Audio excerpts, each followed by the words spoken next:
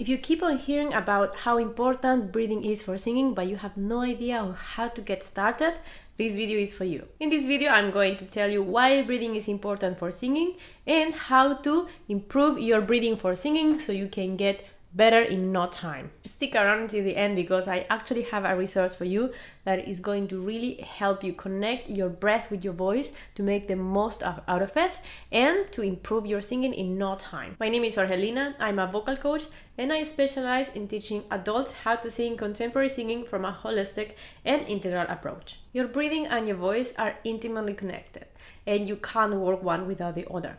Even if you're not working on your breathing is still affecting your voice. In the process of singing as a musical instrument, the air is the fuel of your voice, and it affects it in many different ways. Today I'm going to tell you 3 of them. The first one is the amount of air that you inhale, and the way you inhale, the way your body expands to breathe in, it's going to determine how much pressure you use to sing. If you breathe in adequately for singing, you are going to be able to use a low air pressure that is going to allow you to work on your vocal cords in a very differentiated way, which is going to make your singing much more effective.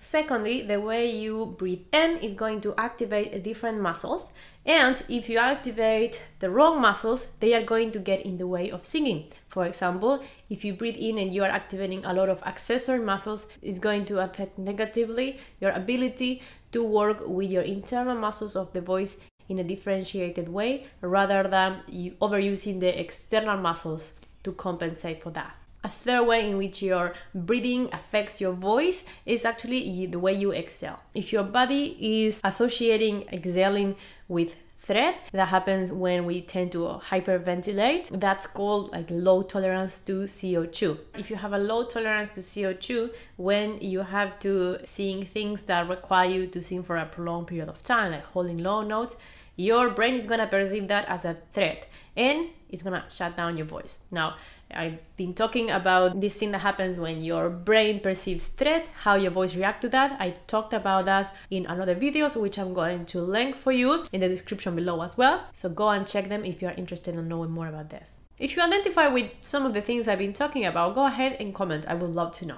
Now, an exercise that I would like to share with you today. This exercise is going to help you determine whether you have more difficulty inhaling or exhaling. You're going to breathe in 8 counts, slowly connecting your breath with your movement of the arms while you're bringing the arms up.